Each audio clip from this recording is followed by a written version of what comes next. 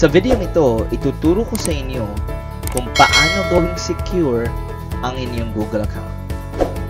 Intro lang ako, then start na tayo.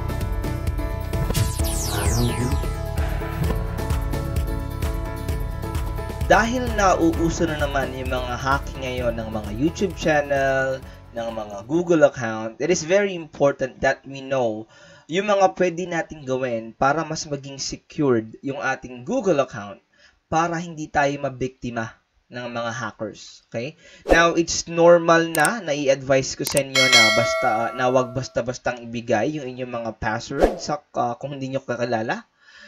Wag basta-basta mag-log in sa mga public places or public computers without logging them out and deleting your profile there. You know, those are the normal precautionary actions na pwede natin gawin para hindi tayo ma-hack.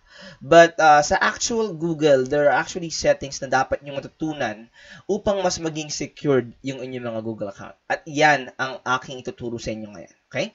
So, kung nakikita nyo ngayon, dito ako sa aking Google account.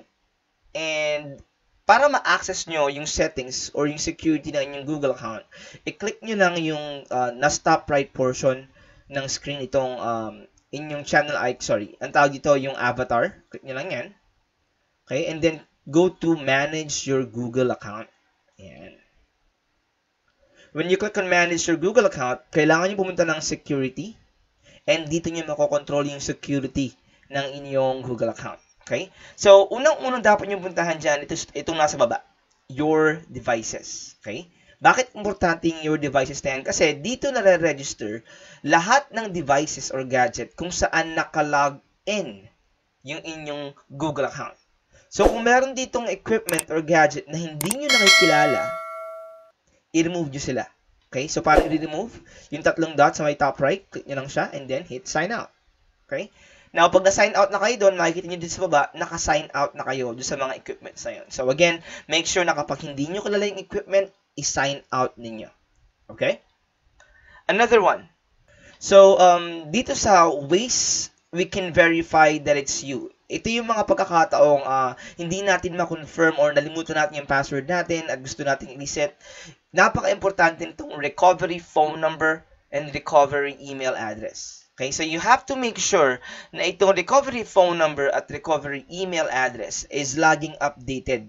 And alam nyo yung password ng recovery email and also yung recovery phone number mo is laging nasa iyo. Okay, kasi this will be needed every time na i-validate or i-verify yung iyong Google account, especially kapag nalimutan mo yung password. Okay? Dalawa na yan. And yung kahulihan at ang pinaka-importante is itong two-step verification.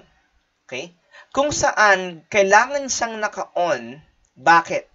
Kasi every time na magla-login ka sa isang bagong gadget, si Google mismo ang magtatanong or mag-validate kung ikaw yung nagla-login na yon.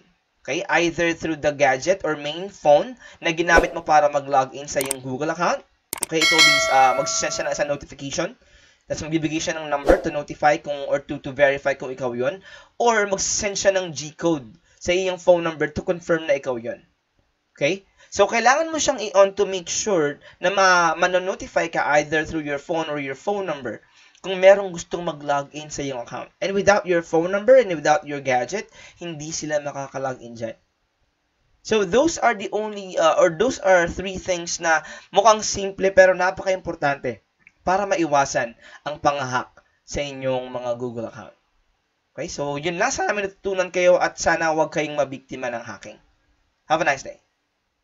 Kung nagustuhan niyo yung video, don't forget to subscribe at i-hit yung notification bell para updated kayo sa mga bagong videos ko. I am also inviting you sa aking live streaming every Wednesday, 1:30 PM Manila time, Pinoy YouTuber Tambayan. Have a nice day!